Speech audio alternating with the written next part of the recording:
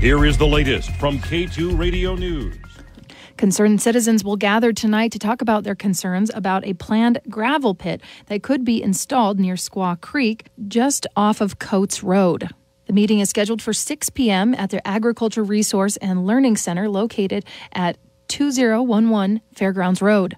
County told senators that the DCI Crime Lab has raised concerns about the state law on possession of controlled substances. Current law deals with substances in liquid, plant, powdered, and pill, capsule, or cocaine-based, from among others. But the problem is that certain drugs don't fit any of those categories, creating a problem for the crime lab when trying to classify the drug, which in turn makes it harder to prosecute cases. That can come into play when a substance such as black tar heroin is in question, or food substances like pot edibles. Senator Tara Nethercott vocalized that most of the country has legalized edibles, and most notably the states all around Wyoming. She went on to say a pan of brownies or a dozen cookies bought 20 miles away. Will that person who went down from college and back become a felon in this state because of this law? The bill had previously breezed through the House by a vote of 57-5. Wyoming search and rescue personnel say that they conduct an average of more than 300 missions annually across the state for those who become lost or stranded. And the most common missions involve searches for people who are hunting, hiking, snowmobiling, skiing and snowboarding, or they were motor vehicle related. Although several of the people rescued were from out of state, a high number of them were Wyoming residents.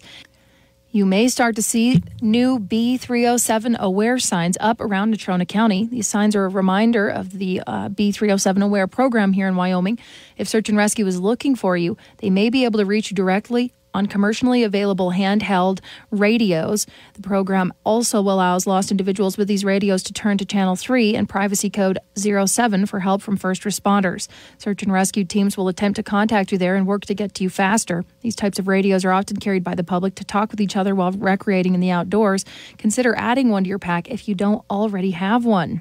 According to Natrona County Emergency Management, another option to increase your chances of staying safe and being rescued if necessary is the free Backcountry SOS app. It works on your Apple or Android phone and allows you to text 911 in areas where you can't make a phone call. When you send the text, your GPS location will be shared to emergency and rescue crews. Currently, 5 Wyoming counties have the program available. We do have a link if you'd like to download that app on your phone for your next backcountry adventure. And on that note, the Wyoming Game and Fish Department has already announced the dates for their family, youth, and women's summer camps. The registration deadline for any of them will be May 15th. In June, they have an adventure family camp. It's a 4-day overnight experience for family groups to build confidence in their outdoor skills. They will also be having a fishing family camp just a couple weeks after that, and attendees will have the chance to learn the basics of fly fishing and spin casting through hands-on fishing trips. In July, they're going to do a hunter education family camp, enabling families to enjoy the outdoors and be together while incorporating a hunter and bow hunter education curriculum. They're going to have separate boys and girls youth camps. Those will be in June and July, and 3 Becoming an Outdoors Woman camps, and that will be in June, July, and August.